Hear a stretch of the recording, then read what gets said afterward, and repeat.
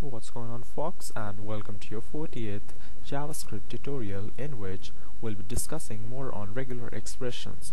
And if you are here like blind sitting and have no idea what the heck is regular expressions and what the heck is going on, so I do recommend you to go back into my playlist and watch the very last tutorial, which is the 39th tutorial, where I started with regular expressions with you guys.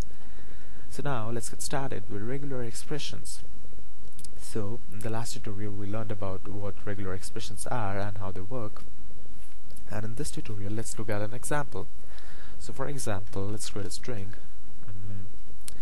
My string, let's say goddamn is goddamn. So that's kind of a rhyme. And now let's create another string. Let's say it, I am a programmer,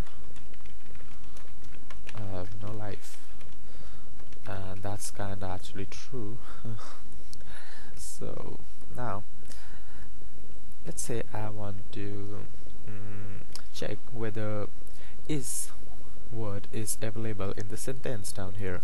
So one way would be to check index of, but just forget that, because in this mini series we would be learning about regular expressions, and to give you the most simple example of regular expressions, you don't have to think about index of, because obviously that could be done with index of, but we are here to learn regular expressions. So to create a regular expressions, okay, so first of all I should tell you that just like we did create objects in two ways in JavaScript. First way is the object literal. By using two curly braces it creates an object, and the second way is by using the new keyword to create an object, which is a constructor function.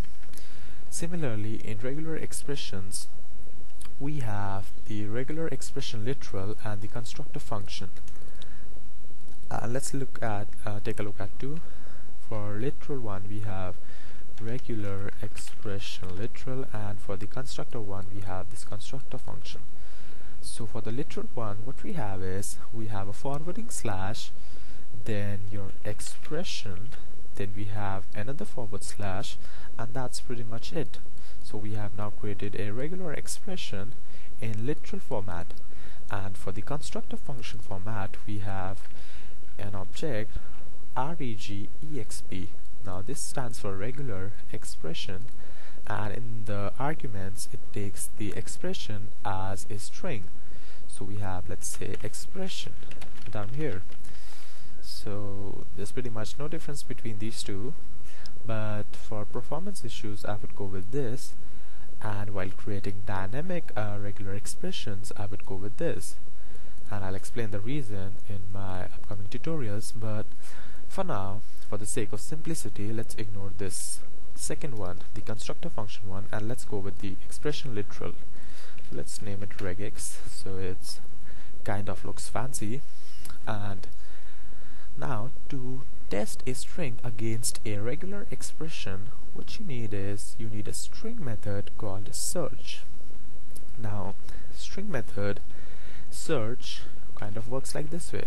Let's say I have our result as my string dot search.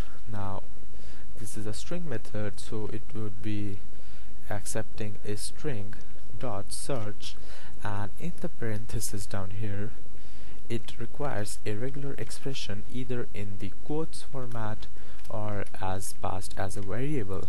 So we already have a regular expression in the variable regex, so here we go. And now let's see what this result got. So let's do document.write result, and now let's reload this on browser. Okay, so we have got a -1, and that is because sorry, I forgot to replace this expression with my own one.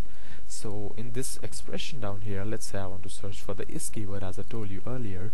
So let's write is as an expression, and remember, no quotes around this, and do forwarding slash so that JavaScript knows that it isn't a variable but is an expression, a regular expression.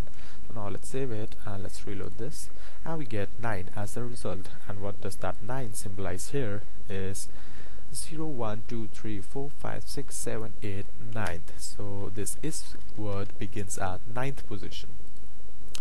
So that's pretty much one method in regular expressions, but we have a lot more, and we don't often use the search, but it was kind of necessary for you guys to explain, because this is the most simple, or this is the simplest regular expression method for you guys to understand and to basically adopt or take in your mind what regular expressions are.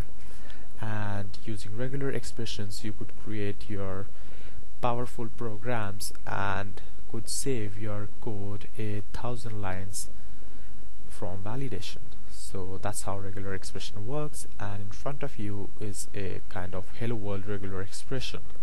So I'll see you then in the next tutorial, and don't forget to subscribe, and thank you for watching this video.